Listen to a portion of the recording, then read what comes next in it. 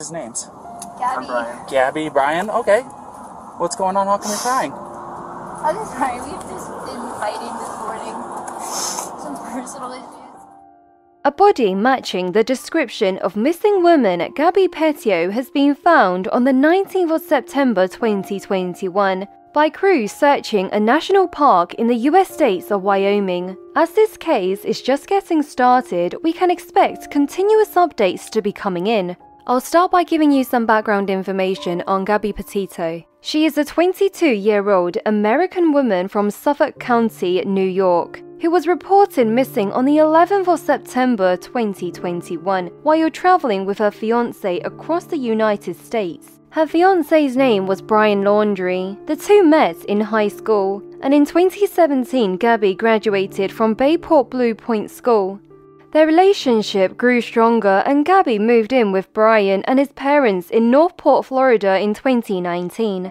In July of 2020 they became engaged, but because of coronavirus they decided to postpone their wedding plans until later, and instead they decided to go on a nice long trip.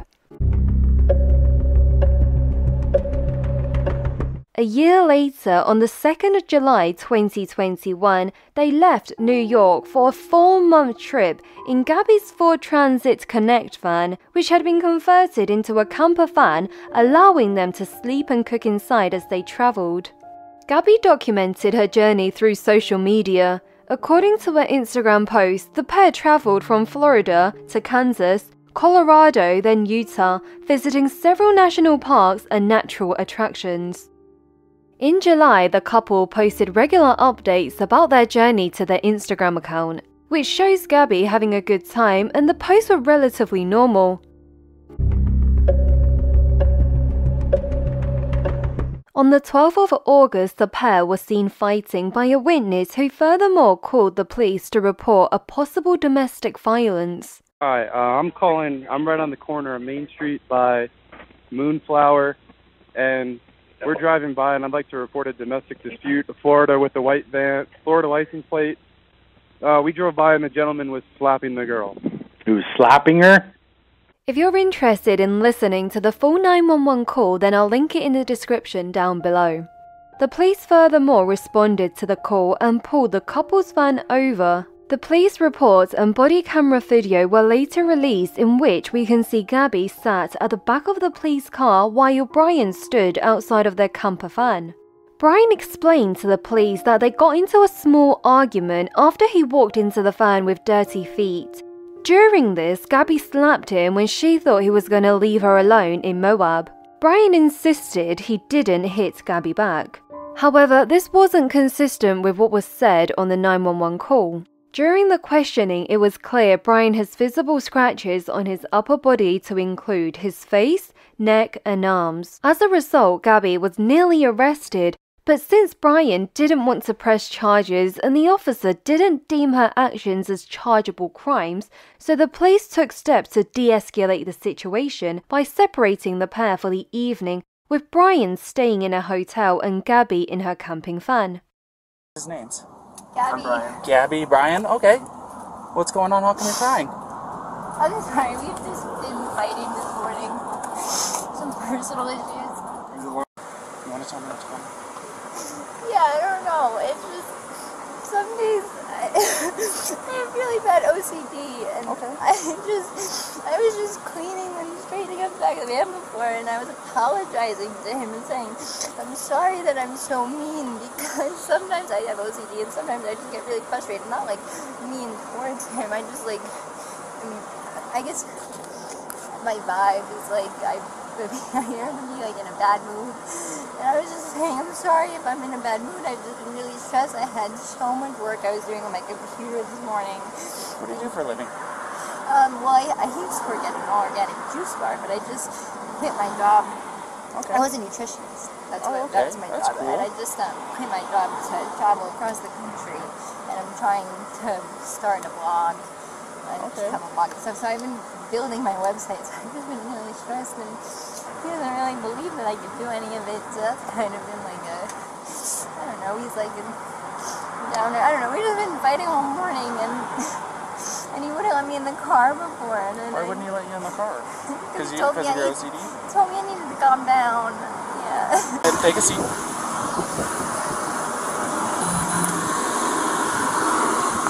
Watch your feet. I didn't get overtly physical. I was just trying to keep her away and not get hit. And then I got really loud, and like that's probably drew everyone's attention where I was going, you know, back up, get away, just give me a.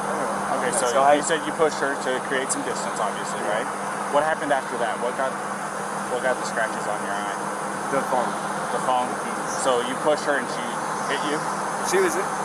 I wasn't. It wasn't like a push, and she jumped on me. She was already. I don't want to.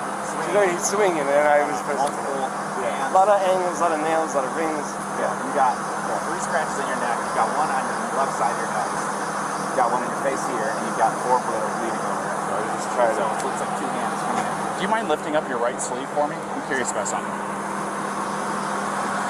Oh. Okay. Yeah, It's a little what's bit of that nails. from? I suppose fingernails, but Yeah, I'm not complaining. absolutely. I'm not complaining about Is it fingernails. bruised or tender or anything like No, that? no. I'm fine, and I love Gabby. I hope she doesn't have too many complaints about me. I'm just, you know, I feel bad I had to get so public. I was just trying to be loud to get some distance. You know, try to make her calm down and be like, look, everyone's watching. I'll say crisscross applesauce, but can I just sit in the shade because I'm bald? It's okay. I'll give you some shade. Sound good? Alright, just hang tight for me. I've decided I am not going to cite you for domestic violence battery, okay? It was only going to be a Class B misdemeanor. However, the domestic violence portion of it enhances it. Makes life a major pain in the butt, especially you're 22, right? So I'm choosing not to cite you today. I'm not going to release you guys together. I want you guys to stay away from each other tonight, okay? She's agreed to it. Take some time for yourselves. You guys both have the exact same story as to what led up to the incident. So, taking some time tonight, specifically, taking tonight away from each other is going to be the major breaker in all of this. I think that'll help you guys, especially tomorrow when you guys meet up.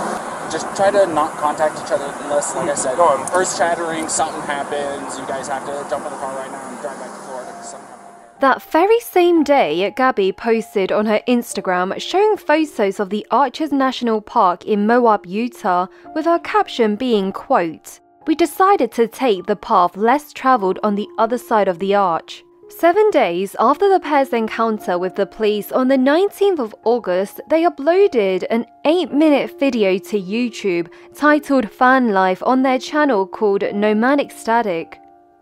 In this video, you can see the pair driving through Utah, camping, cooking meals, and all in all having a good time. However, as we know, some people tend to only show the good side of life on social media, so who knows what Gabby is experiencing behind closed doors. On the 24th of August, Gabby checked out of the Fairfield Insult Hotel in Salt Lake City, and that was the last confirmed sighting of her. It was around this time Gabby FaceTimed her mother, Nicole Schmitz, and she reported that the couple have left Utah heading to Grand Teton National Park in Wyoming. A day later, on the 25th of August, Gabby's mother spoke to her on the phone for the last time. The pair had stopped in Grand Teton National Park in Wyoming before planning to head to Yellowstone. This was also the last day Gabby posted on Instagram. She posted several photos of her standing in front of a mural wall. Gabby's mother told Fox News that she received a text from her on the 27th and 30th of August, however was suspicious as to whether it really was Gabby that had sent the text. On the 1st of September, Brian returned to his Northport home in Florida alone, and Gabby was nowhere to be seen. So a couple went on a trip together, but only one of them came back. And the one who safely returned home refused to say anything. Very suspicious indeed. So eventually, Gabby's family came to know about this, and obviously it was very concerning for them. On the 11th of September, Gabby's family reported the 22-year-old missing to the Suffolk County police at 6:55 p.m. When the police knocked on Brian's door that night, his parents handed the police a lawyer's phone number. The investigators tried to speak to Brian, however, he refused to cooperate. Instead, they were asked to speak to Brian's attorney. The police subsequently took the couple's white van for evidence. On the 13th of September, Gabby's mum and stepfather held an emotional press conference begging for the public's help. Gabby's mum, Nicole, told reporters, quote, "The first couple of days I wasn't getting responses. I believe she was in a place with no service. It was day 8 and 9 that I really became concerned."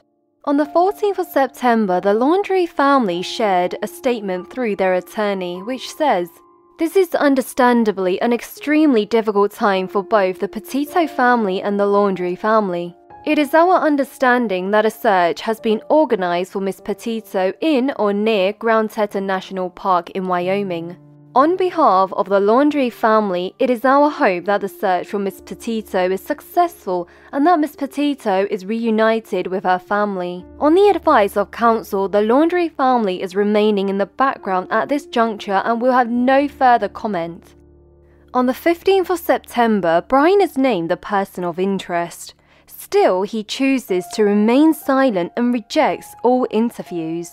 Gabby's family, on the other hand, is desperate for their daughter to come back home and is frustrated with how Brian is staying silent.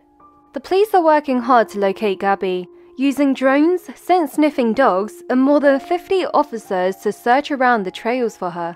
On the 19th of September, a YouTuber shares a video showing what they believe to be the pair's white van in Grand Teton National Park on the 27th of August.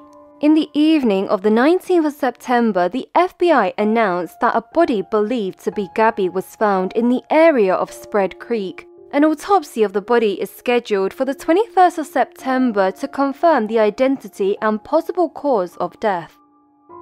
Thank you so much for watching. Please do consider subscribing. Click here to watch another video, and please do stay safe and stay alert out there, and I'll see you in the next one. Bye for now.